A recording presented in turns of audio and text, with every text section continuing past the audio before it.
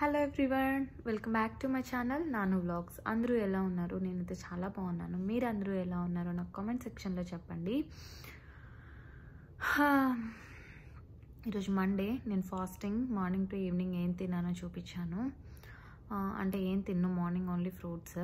Evening వచ్చేసి డిన్నర్కి పాలక్ పన్నీర్ చేశాను. నా స్టైల్లో హెల్దీ పాలక్ పన్నీర్, అంటే బటర్ ఇలాంటివి ఏం యాడ్ చేసుకోకుండా ఎలా చేయాలో చేశాను. నేను యాక్చువల్లీ ఎక్కడికి వెళ్ళట్లేదు, అందుకనే మీకు టూర్ వ్లాగ్స్ చాలా తక్కువగా వస్తున్నాయి. I'm sorry for that, but very soon I will plan for you guys.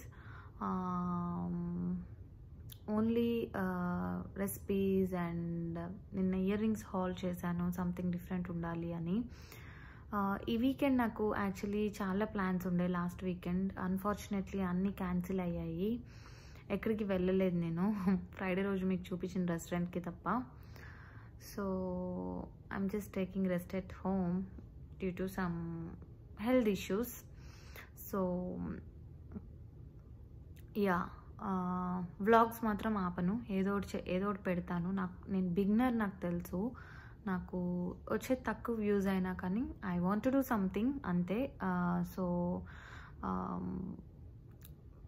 మీ అందరి కోసం ఈరోజు నేను పాలక్ పన్నీర్ చేశాను. సో ఇంకా అది మీరు లేట్ చేయకుండా హెల్దీ పాలక్ పన్నీర్ ఎలా చేసుకోవాలి చూసేసేయండి. సో ఈరోజు మండే. నేను చెప్పాను కదా నేను ఫాస్టింగ్ అని, బట్ ఈవినింగ్కి పూజ చేసుకున్నాను దేవుడికి. నేను చేసుకునే అప్పుడు వీడియో తీయలేదు, కాన్సన్ట్రేషన్ మిస్ అవుతుందని. నేను చేసింది మీకు జస్ట్ చూపించాను. అండ్ దెన్ బ్రేక్ఫాస్ట్ చేసుకున్నాను. ఐ మీన్ లంచ్ అనుకోవచ్చు, బికాస్ 12 వరకు తిన్ను. ఆ తర్వాత నేను చేస్తున్నాను పాలక్ పన్నీర్. నేను ఈరోజు బ్రేక్ఫాస్ట్లో ఫ్రూట్స్ తిన్నాను, papaya, Apple, grapes and walnuts.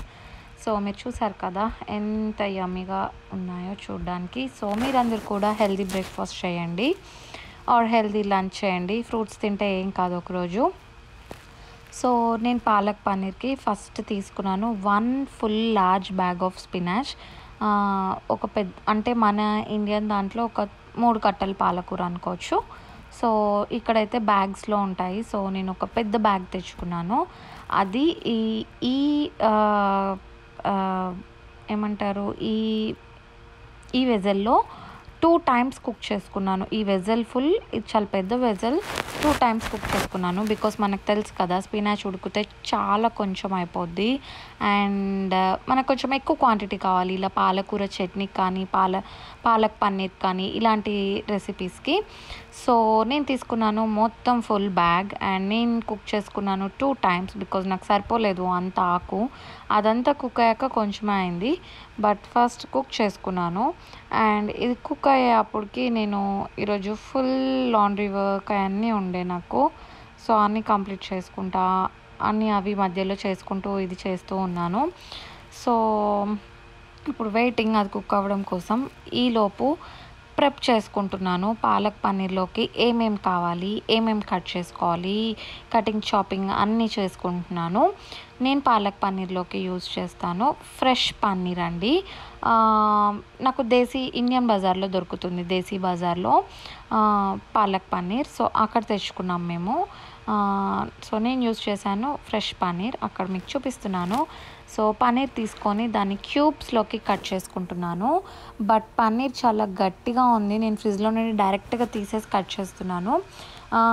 ఇది కొంచెం సాఫ్ట్ అవ్వాలంటే ఒక 30 సెకండ్స్ అవెన్లో పెట్టుకోవచ్చు అండి. నేను పెట్టుకోలేదు, బట్ ఎవరైనా ఇలా నాలాగే పన్నీర్ కట్ చేసుకునేప్పుడు అలా గట్టిగా ఉంటే ఒక 30 సెకండ్స్ అవెన్లో పెట్టుకోండి, చాలా సాఫ్ట్ వచ్చేస్తుంది, అప్పుడు కట్ చేసుకోండి. సో నేను తీసుకున్నాను పన్నీర్ అండ్ దాన్ని కట్ చేసుకుంటున్నాను క్యూబ్స్లోకి, ఎందుకంటే ఇది పాలక్ పన్నీర్ కాబట్టి. అండ్ దెన్ అవన్నీ నేను పెట్టుకున్నాను ఒక ప్లేట్లో. ఆ తర్వాత నేను తీసుకున్నాను ఆనియన్. సో నేను ఒకటే ఆనియన్ తీసుకున్నానండి, ఎందుకంటే ఇక్కడ ఆనియన్స్ పెద్దగా ఉంటాయి. సో ఒక ఆనియన్ తీసుకున్నాను, మీ క్వాంటిటీకి తగ్గట్టు మీరు ఆనియన్స్ తీసుకోండి. సో ఇప్పుడు నేను ఒక ఆనియన్ తీసుకొని దాన్ని చిన్ని స్లైసెస్లోకి కట్ చేసుకోవాలి. నేను ఎప్పుడు చూపిస్తాను కదా నా కర్రీస్ అన్నిటిలోకి నేను పెద్దగా వేసుకుంటాను ఆనియన్స్. అండ్ మీకు ఒకసారి చెప్పాను ఎందులోకి పెద్దగా వేసుకోవాలి, ఎందులోకి చిన్నగా వేసుకోవాలి. మన ఆనియన్ని పట్టే కర్రీ టేస్ట్ ఉండిద్ది కాబట్టి పాలక్ పన్నీర్లోకి చాలా చిన్నగా కావాలి. నాకు సూపర్ టైనీగా కట్ చేయడం రాదు, బట్ ట్రై చేశాను. నాకు వీలైనంత వరకు నాకు సరిపోయేలాగా చిన్నగా కట్ చేసుకున్నాను. సో ఆనియన్స్ అన్నీ కట్ చేసుకొని ఆనియన్స్ని కూడా ఒక ప్లేట్లో పెట్టేసుకున్నాను. అక్కడ చూస్తే నేను జస్ట్ చిన్నగా చాప్ చేసుకుంటున్నాను ఆనియన్స్ అన్నీ. అలా ఒక ఆనియన్ తీసుకొని చిన్న పీసెస్లో చాప్ చేసుకొని ఆనియన్స్ అన్నీ ఒక ప్లేట్లో పెట్టేసుకున్నాను. పాలక్ పన్నీర్ ఉన్న ప్లేట్లోనే. ఆ తర్వాత నేను తీసుకున్నాను 1 టొమాటో. నేను 1 ఫుల్ టొమాటో కూడా వేయలేదు, హాఫ్ టొమాటో వేసాను జస్ట్ టేస్ట్ కోసము. అక్కడ మీకు చూపిస్తున్నాను పన్నీర్ అండ్ ఆనియన్ ఒక ప్లేట్లో పెట్టుకొని ఎంత ఫ్రెష్గా కనిపిస్తుంది కదా. అండ్ దాని తర్వాత నేను తీసుకున్నాను ఒక టొమాటో, ఒక ఫుల్ టొమాటో తీసుకొని దాన్ని నీట్గా వాష్ చేసుకొని అందులో హాఫే యూజ్ చేశాను నేను, బట్ మొత్తం కట్ చేసుకున్నాను వేరే కర్రీలోకి యూజ్ అవుతుంది అని. బికాజ్ టొమాటోస్ హాఫ్ కట్ చేసి నేను పెట్టాను అందుకనే. సో ఆ తర్వాత నేను కట్ చేసుకున్నాను టొమాటో, ఆ తర్వాత కొరియాండర్. ఇవి నేను తీసుకున్నవి. నా దగ్గర గ్రీన్ చిల్లీస్ అయిపోయాయి, సో వేయలేదు. బికాస్ పాలక్ పన్నీర్లోకి స్పైసీగా లేకుండా మైల్డ్గా ఉన్న టేస్టీగా ఉండిద్దని అలా పచ్చిమిర్చి లేకుండా చేశాను. సో ఇంక మీరు చూసేయండి నేను ఏమేమి కట్ చేసుకున్నాను, ఇంకా ఎలా చాప్ చేసుకున్నాను అనేది.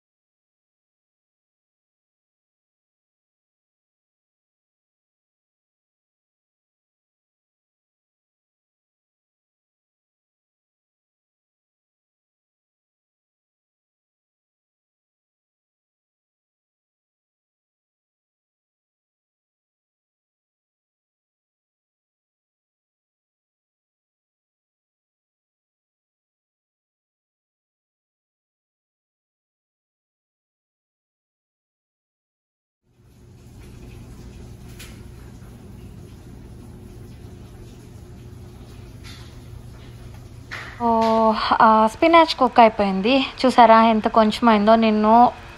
అది ఇప్పుడు 1 పెద్ద బ్యాగ్ ఆఫ్ స్పినాచ్ అండి.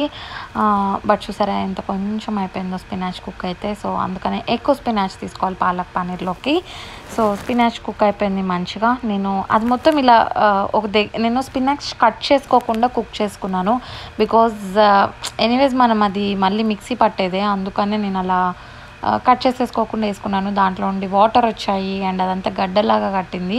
బట్ నేను దాన్ని ఇట్లా స్ప్లిట్ చేసేసుకొని ఆ వాటర్ అసలు పడేయొద్దు, మన గ్రైండింగ్కి అవే యూస్ చేసుకోవాలి. అండ్ నేను పెట్టుకున్నాను ప్యాన్, అందులో నేను వేసుకుంటున్నాను ఆయిల్. నేను ఇందులో పాలక్ పన్నీర్ చేయట్లేదు, బట్ మీకు చూపిస్తున్నాను. జస్ట్ నేను ఇక్కడ ఏం చేస్తున్నాను అంటే పన్నీర్ వేయించుకుంటున్నాను ఫస్ట్ నెయ్యిలో, సో దట్ సాఫ్ట్గా ఉంటాయి. అందుకనే పన్నీర్ వేయించుకుంటున్నాను. నేను 1 స్పూన్ ఆఫ్ ఘీ తీసుకున్నాను, 1 ఫుల్ స్పూన్. ఎక్కువే తీసుకున్నాను బికాజ్ నేను పాలక్ పన్నీర్లోకి బటర్ యూస్ చేయట్లేదండి, నా దగ్గర బటర్ అయిపోయింది. సో నేను పన్నీర్ని గీలో వేయించుకొని కొంచెం అదే టేస్ట్ బాగా వస్తుంది ఫ్లేవర్ అనేసి గీలో వేయించుకున్నాను. బాగుంది నిజంగా. సో ఇప్పుడు నేను పన్నీర్ కొంచెం రెడ్ కలర్ అయ్యే వరకు వేయించుకుంటాను. సో మీరు ఇంకా ఈ క్లిప్ చూసేయండి, ఆ తర్వాత మనం కర్రీ కంటిన్యూ చేసేద్దాము.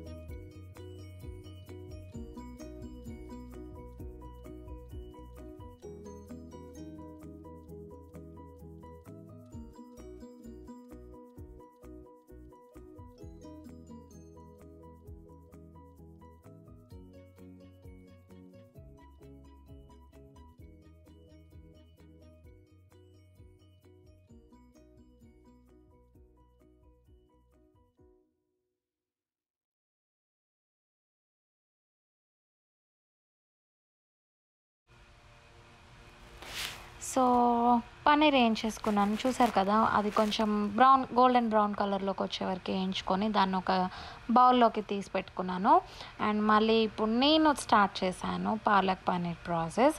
ప్రెప్ అంతా అయిపోయింది. పాలక్ పన్నీర్కి కావాల్సింది నేను పెట్టుకున్నాను కడాయి, అందులో నేను వేసుకున్నాను నెయ్యి, కొంచెం కొబ్బరి నూనె. నేను కూరల్లోకి కొబ్బరి నూనె యూజ్ చేస్తాను. మీ అందరికీ తెలుసు కదా నేను కోకోనట్ ఆయిల్ వాడతానని. సో ఆయిల్ వేడెక్కగానే నేను వేసుకున్నాను జీరా. అండ్ నేను జస్ట్ చూసుకుంటున్నాను వేడైందా లేదా అని. అయింది. అండ్ దెన్ దాంట్లోకి నేను వేసుకున్నాను ఆనియన్ అండ్ సన్నగా తరిమి పెట్టుకున్న జింజర్ గార్లిక్ వేసుకున్నాను. అని కలిపి వేసేసుకున్నాను, బికాజ్ అవన్నీ కలిపి మగ్గితేనే నాకు టేస్టీగా అనిపిస్తుందండి. సో ఆ తర్వాత నేను వేసుకున్నాను దాంట్లో పసుపు. దాని తర్వాత నేను వేసుకున్నాను కొరియాండర్. మీ అందరికీ తెలుసు కొరియాండర్ నేను ఎప్పుడు ఆనియన్లో వేసుకుంటాను, అప్పుడే కర్రీ టేస్ట్ వస్తుంది. గార్నిషింగ్కి కూడా యూస్ చేస్తాను, బట్ అందరూ కర్రీ అంతా అయిపోయాక గార్నిషింగ్కి కొరియాండర్ యూస్ చేస్తారు. అలా కాకుండా ఒకసారి ఆనియన్స్ వేయగానే కొరియాండర్ వేసి చూసుకోండి, టేస్ట్ చాలా చేంజ్ వస్తుంది. ఎందుకంటే మన ధనియా అనేది కూరకు పడుతుంది, ఆ ఫ్లేవర్ అంతా కర్రీలోకి వెళ్తుంది. సో అప్పుడు సూపర్ టేస్టీ అవుతుంది. ఒకసారి నా స్టైల్లో ప్లీజ్ ట్రై చేసి చూడండి, యమ్మీగా ఉండిద్ది. అండ్ నేను వేసుకున్నాను ఆనియన్.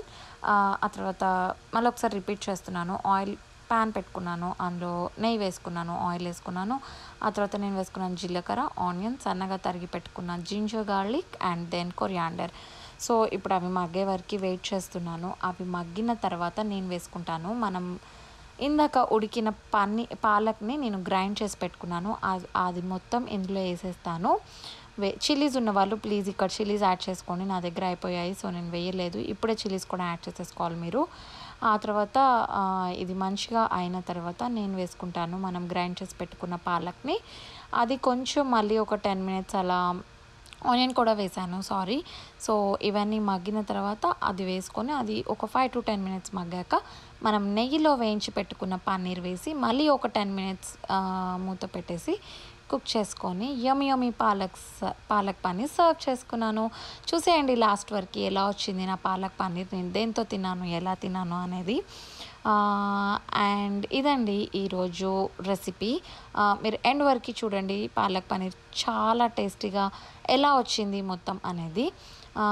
ఇలా చేశాను నేను పాలక్ పన్నీర్. మీరందరూ ఎలా చేసుకుంటారో నాకు కామెంట్ సెక్షన్లో చెప్పండి. ఇది ఇంకా మీరు చూసి ఎంజాయ్ చేసేయండి.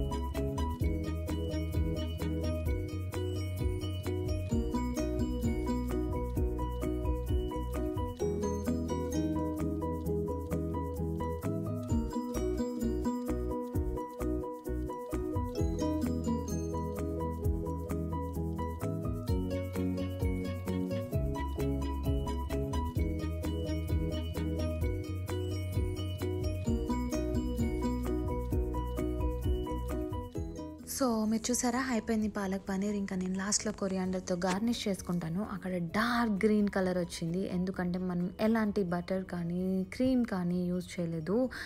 పనీర్కి పనీర్కి కావాల్సిన క్రీమ్ కానీ ఏం యూజ్ చేయలేదు. అందుకని మంచిగా చాలా ప్యూర్గా అనిపించింది నాకు, న్యాచురల్ కలర్ లాగా ఏం యాడ్ చేయలేదు కాబట్టి. సో ఇదండి మన final output for palak paneer. మీ అందరికీ నచ్చిందని నేను అనుకుంటున్నాను. ఈరోజు నేను ఒకటి ఆలోచించాను, అంటే నా ఛానల్కి అంటూ ఏదో ఒక అంటే ఇది ఉండాలి అని. ఇది అంటే ఇప్పుడు మా ఛానల్ అంటే ఇది చేస్తుంది, రెగ్యులర్గా ఇది చేస్తుంది అనేది ఉండాలి. సో నా ఛానల్లో నేను ఈరోజు నుండి ప్రతిరోజు మ్యాక్సిమం వీక్లీ 3 days అయినా ఒక మంచి మాట చెప్దాం అనుకుంటున్నాను అందరికీ. ఇది నా ఓన్గా కాదండి, అండ్ నేను ఎక్కడ నేర్చుకున్నది కాదు, నేను పాటించేది కాదు. నేను పాటిస్తానని నేను చెప్పను, 100% ఐఎమ్ డూయింగ్ దట్ అని నేను అనను. But I want to remind everyone కొన్ని మంచి మాటలు, అండ్ నాకు నేను కూడా గుర్తు చేసుకోవాలి. Because I'm not perfect in anything, I'm not perfect in everything అని నేను చెప్పను. సో ఈరోజు నుండి నా ఛానల్లో నేను చెప్దాం అనుకుంటున్నాను ఒక మంచి మాట. సో ఈరోజు మంచి మాట ఏం చెప్పాలనుకున్నానంటే, నేను ఇది ఒక దగ్గర చదివాను, అదే మీ అందరికి కన్వే చేస్తున్నాను. బట్ నేనేదో ఇది ఫాలో అవుతాను, నేను కూడా మిస్టేక్స్ చేస్తాను. I'm a human being like everyone. So but అందరికీ ఐ వాంట్ టు రిమైండ్ మంచి మాటలు. సో నా ఛానల్ మంచి మాటలు కూడా చెప్తుంది ఈరోజు నుండి. మంచి మాట ఏంటంటే, ఒకరోజు నారదుడు శ్రీకృష్ణుడి దగ్గరికి వెళ్ళి, ఓ ప్రభువా, ఎందుకు అందరూ జనాలు ఎప్పుడు దుఃఖిస్తూ ఉంటారు అని అడిగాడంట. అప్పుడు శ్రీకృష్ణుడు ఏం చెప్పాడంటే answer, he gave very excellent answer. And అందుకే అండి పెద్దవాళ్ళు చెప్పినవి ఫాలో అవుతా ఉన్నాం మనం పూర్వం నుండి. అండ్ వాళ్ళు ఊరికే చెప్పలేదు, their experience gave us lot many answers, lot many solutions. So శ్రీకృష్ణుడు ఏం చెప్పాడంటే, చాలా బాగా చెప్పాడు ఆన్సర్. నారద, అందరూ సంతోషంగా ఉంటారు అంటిల్ అన్లెస్ ఎదుటి వాళ్ళని చూసి వాళ్ళు సంతోషంగా ఉన్నారు అని దుఃఖించే వరకు అందరూ సంతోషంగా ఉండొచ్చంట. సో ఇందులో నాకు మంచి మాట ఏంటి అంటే, ఈ మొత్తం దాంట్లో మనలో మనం హ్యాపీనెస్ ఎత్తుక్కోవాలి అని అనిపించింది నాకు. సో ఇది నేను కూడా ఎప్పుడైనా మిస్టేక్స్ చేయొచ్చు, బట్ నాకు నేను గుర్తు చేసుకుంటున్నాను, మీ అందరికి కూడా గుర్తు చేయాలని అనుకున్నాను ఈ మంచి మాట. ఇలా నా ఛానల్లో ప్రతిరోజు అందరి కోసం ఒక మంచి మాట చెప్తాను. సో ఇదండి ఈరోజు బ్లాగ్. అందరికీ నచ్చిందని నేను అనుకుంటున్నాను. నచ్చితే please do like, share, subscribe my channel నాను vlogs. I will meet you all again in my next నాను vlog. Last thing but not least thing, drive చేసే వాళ్ళందరూ please drive safe. See you all. Bye bye. Take care.